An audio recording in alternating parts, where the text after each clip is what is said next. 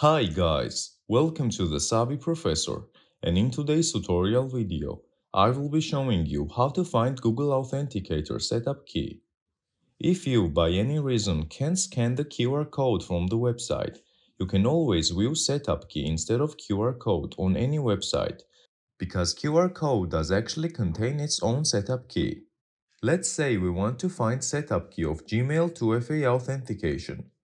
When you go to Google 2FA settings, click on Setup Authenticator, and then if you click on Can't Scan It right here, you will get setup keys like this. Now open Google Authenticator on your mobile device, and then tap on this plus button at the bottom right. Now tap on Enter a setup key. Type anything in account name here, and then fill out the key you got from Google.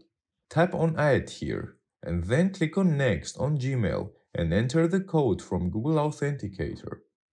This way you will be able to activate any website and platform with setup key. That's it. I hope this video helps you. Thanks for watching.